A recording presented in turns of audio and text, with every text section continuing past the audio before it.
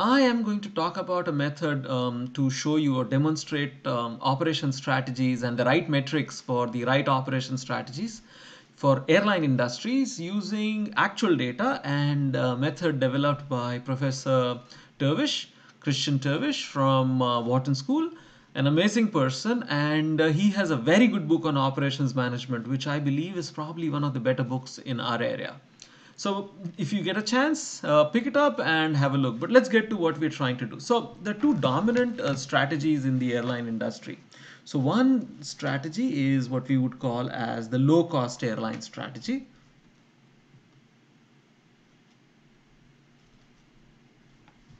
And the other is what we would call as the full service airline strategy.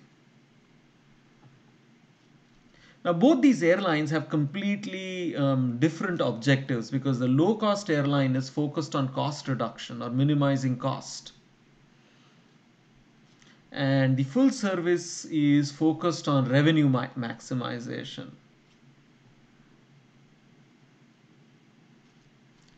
Now, in spite of these objectives, given these objectives, let's suppose I have two airlines, right? I have a low cost airline 1 and I have a low cost airline 2. And let's say low cost airline 1 has a cost 1 and low cost airline 2 has a total cost of 2. Can we say that the airline with the lesser cost is the better low cost airline?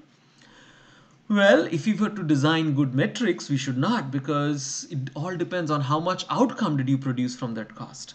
So a good measure of a low cost airline is just the cost, but how much outcome did you promote from or create from that cost? So a good measure would be cost divided by outcome, or cost divided by outcome.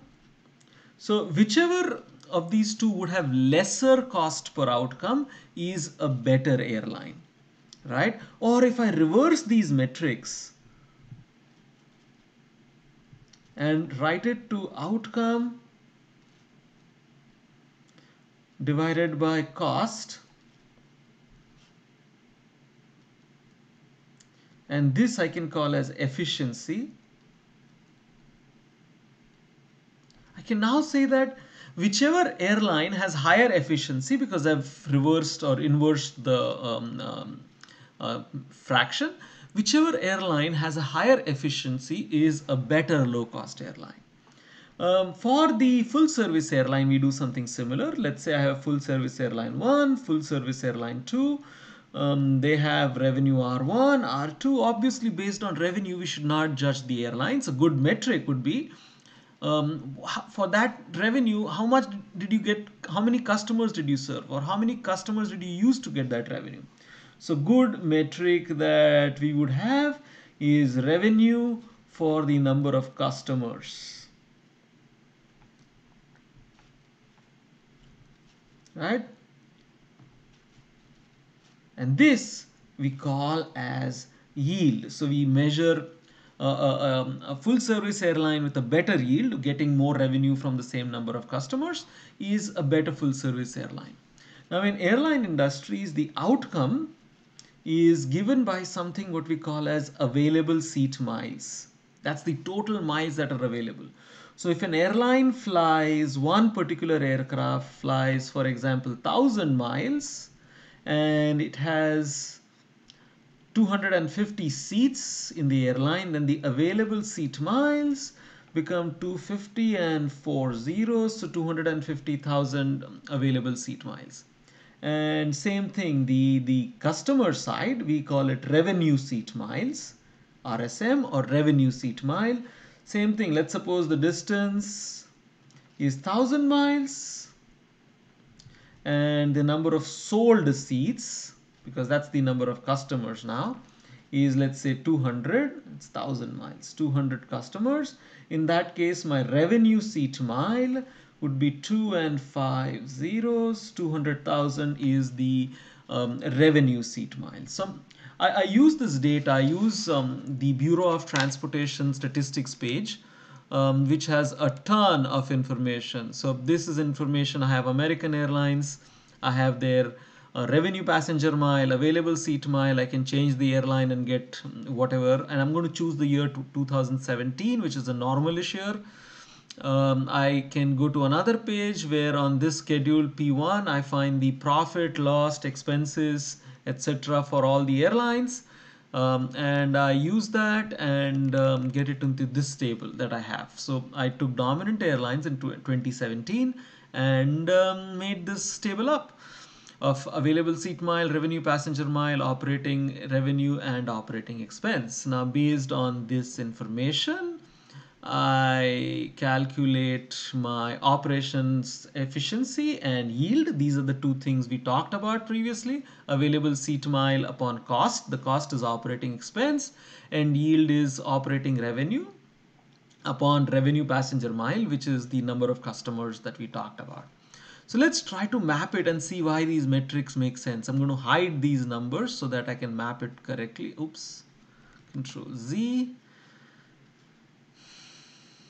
Hide them, and I'm creating a scatter chart. Insert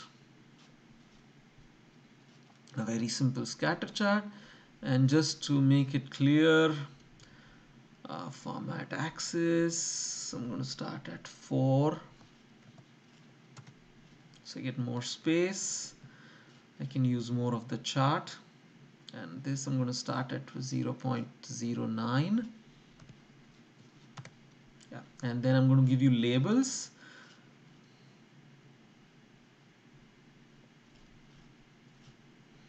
Yeah, I don't want these labels. I want the names. So I modify data labels and say the data labels should have values from cell and they should have these values.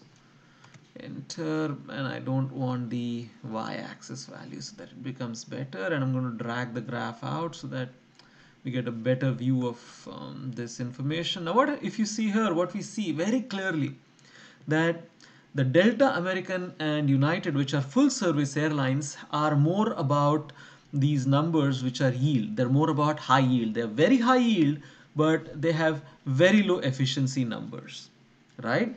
And Spirit and Frontier, which are low cost airlines, have very high efficiencies like they should, but have very poor yields. And if I use a line to create an efficiency frontier or efficiency boundary, I can see that this line represents the efficiency frontier. So as airlines, should I try to increase my yield as well as my efficiency? Oh hell no! If I'm Delta, I should be comfortable with having efficiency lower than Spirit and Frontier, because that's not that's not the main metric that is important to me. My strategy is to be a full service airline, and for full service airline I have to have a yield which is maximized and an efficiency which need not be maximized. So my focus should be on yield. So this is the idea that about operation strategies or supply chain strategies, that, well, we have to decide the strategy like we talked about in the previous videos. Do I want to have do I have an innovative product or a functional product, and do I have a efficient supply chain or a reactive supply chain? And once I decide my strategy, my metrics also get fixed, that I need to focus on certain selective metrics only for my strategies, and that's the way I can be successful as an organizer.